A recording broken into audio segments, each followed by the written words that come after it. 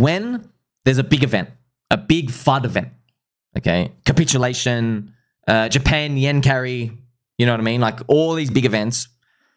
When that big event thing happens, okay, I know the 9mm guys who bought the tip, congratulations on your 10x fast, but it's not optimal for the average person to rush into those. You need to do more research, right? You can't just auto buy. You can't. It's too dangerous, okay? But what you can do is look near the asset that's gone down and you buy something that got sent down with it. Because you know everything's down because of one soy boy, okay? One soy boy issue. But you're like saying to yourself, okay, this thing is cheap. Like, why are you down? Look, for example, Dick Whiff Part has nothing to do with 9mm, nothing to do with that at all. For instance, a meme coin on there. What someone did was a soy boy dumped it down 25, 30%. See that? It dumped down 37% on that. Bang. Okay, dumped down 40%. So that's where potential opportunity arises. If you can find something, obviously not financial advice, if you can find something that's gone down with everything else, and you're like, wait a minute, that's not part of the issue, all right? It's a meme coin.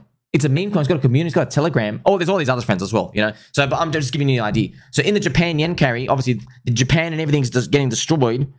I guess a good buy would have been, you know, crypto. You're like, oh, crypto's going down, but that's Japan. But friends, it gets hard because you never truly find something that's like in the clear that shouldn't go down.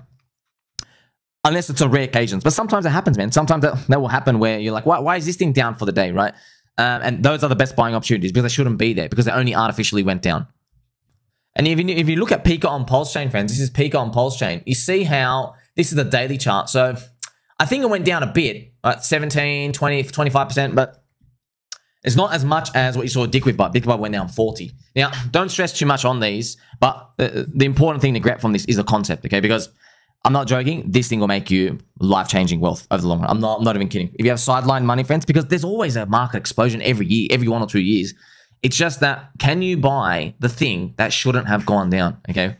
That is what you're ultimately looking for. You're looking for something that's not there, and then everything's basically pooped itself, okay? And those have usually the fastest bounce backs, the biggest run up forward, and then you really got to think, man, if you're going straight to the source, be careful, man, be careful. It's the thing that everybody else is looking at, and there's so much sell pressure, all right?